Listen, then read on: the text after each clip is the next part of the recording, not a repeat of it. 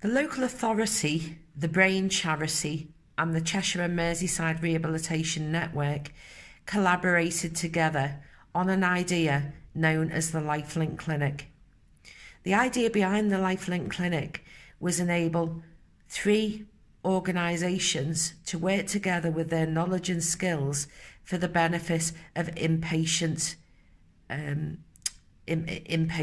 receiving complex rehabilitation. This would enable a drop-in facility to be piloted at one of our spoke level rehabilitation units. And the idea behind that was to offer a unified approach so patients and their families could drop into the service and be supported with issues such as employment rights, housing, finance, and many other areas such as rent arrears, etc.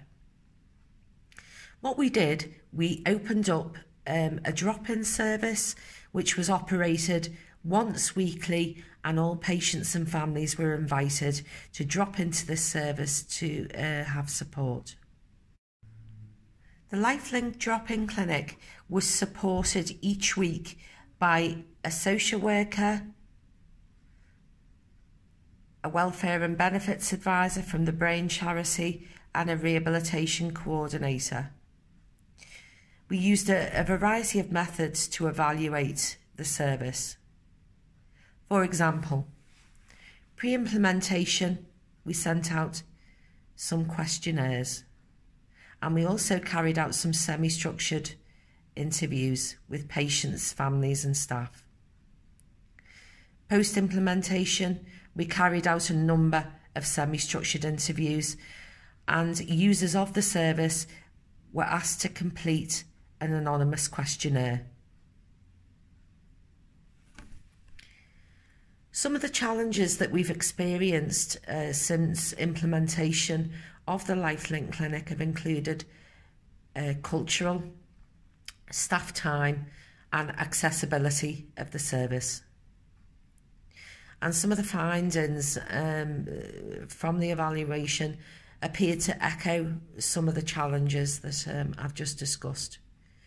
For example, during the following thermostatic analysis of the semi-structured interviews post-implementation, we found that a number of staff found that the LifeLink Clinic had a really positive effect in terms of creating more staff time, as the LifeLink Clinic was enabled to support patients and their families with the socio-economic needs, and therefore reducing the impact on clinicians' clinical treatment time, as they were no longer having to find out issues about these for their patients and families.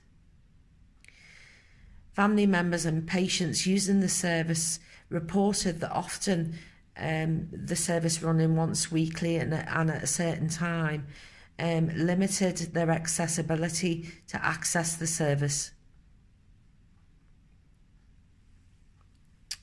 And we also found that when users of the service filled out an anonymous questionnaire, both pre and post consultation at the clinic, we've seen a really positive impact on how patients and families felt that their socio-economic needs were being managed, and in conjunction with this, they self-reported that they felt a lot less stressed and anxious about the socio-economic issues they brought to the clinic.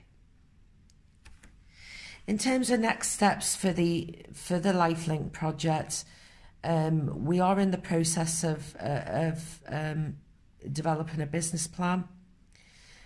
We also aim to replicate the service on 2 further identified services within the Cheshire and Merseyside Rehabilitation Network. And we do aim to continue to evaluate the service so we can continue to develop it in line with what our patients and families are telling us.